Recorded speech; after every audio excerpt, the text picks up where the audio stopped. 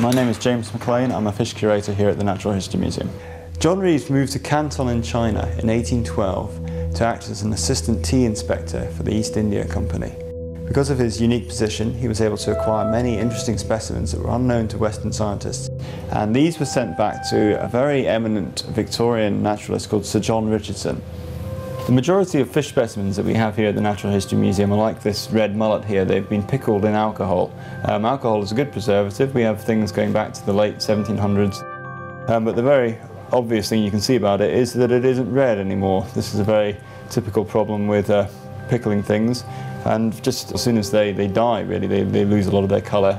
Compare it to this recently deceased red mullet and you can just see just how much colour has been lost. Alongside the fish specimens that Reeves sent back to John Richardson, he also sent back some incredible illustrations. These pictures here show very accurately what the animals were like in life or shortly after death. So you can get an idea of the vivid colours that the fish would have had when they were alive. And a lot of these colorations and markings and things would have been lost or reduced when the fish were pickled. When Richardson was examining the material that Reeves had sent, he would quite often find fishes that had never been described before. So when he writes about them, his descriptions are what we call original descriptions. They're the first descriptions of a new species.